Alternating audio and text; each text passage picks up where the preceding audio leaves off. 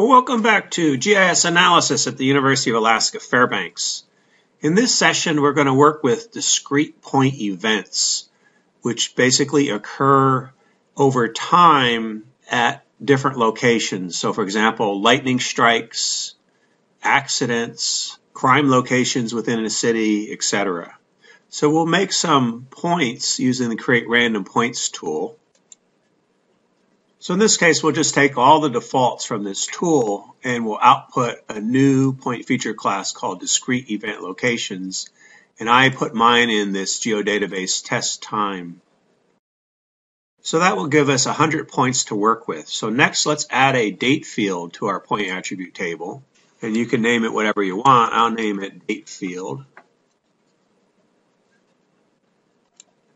So next we'll use the field calculator to calculate our date as July 1st, 2018, 1200 a.m.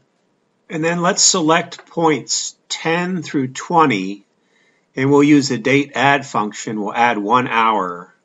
So we'll take our old date field and add 1 hour to it. So now we're at 1 in the morning. And then we'll repeat the process for every 10 points. So for example, points 21 through 30, we'll make those at 2 in the morning. And points 31 through 40, we'll make that 3 in the morning, so 3 hours. And then keep repeating the process for every 10 points.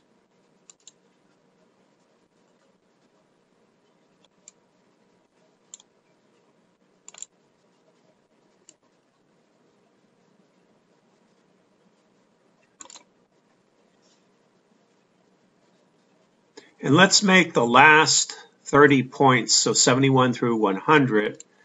Let's select those. And we'll add 10 hours to those 30 points. And I'll change the symbology for my events. So let's just make that some yellow events. So what we want to do is we want to show these events in time. So we've got 100 events and they all have a date time field. So what we can do is if you go to layer properties, we'll have a time tab. So we're going to enable time in this layer. So the field that contains our time is the date field. And then the field format, let's calculate the extent of the layer. So it goes from July 1 at 12 a.m. to July 1 at 10 a.m. And let's set our time step interval to 1 hour. So then we can use this clock as our time slider to animate these events. So they could be lightning strikes, they could be accidents, they could be crime events, etc. So if you see this message, time is disabled, what you would do is go to this clock and just double click on that clock. And that enables, clicking on it disables it, and clicking on it enables it.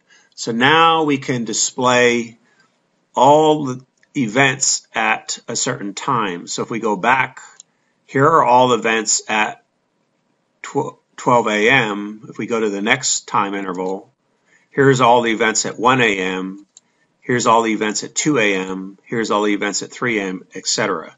So what we could do is we could display in our Arcmap data frame the time. So to do that, if you go to Options and then Time Display. So we'll display the time in month, day, year, or year, month, day, however you want. And then we'll display our time in hours, minutes, seconds.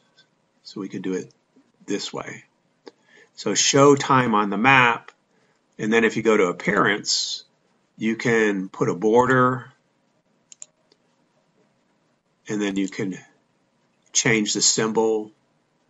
So we'll make it bold, italic. So now we have the time in our map. So let's zoom out a little bit.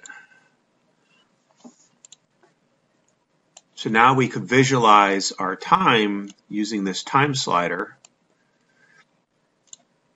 We could also animate it. So if we go to time extent, we're going to start at 12 a.m. and we'll end at 10 a.m. and we'll do it for 10 seconds. And then OK. So let's play this animation from the start. So in 10 seconds, it'll go through all these discrete events. So nothing happens during these times, and then at 10 a.m. we get a big burst of events. And then finally, we could save this animation, export it, so export to video, and then you could export it to video as an AVI or as sequential images. So then you could post that to a website or put it on a Microsoft PowerPoint wherever you want. So that is discrete events, where in these 10 seconds we're going from 12 a.m. to 1 a.m. to 2 a.m., etc. on an hour basis, showing where these events are occurring.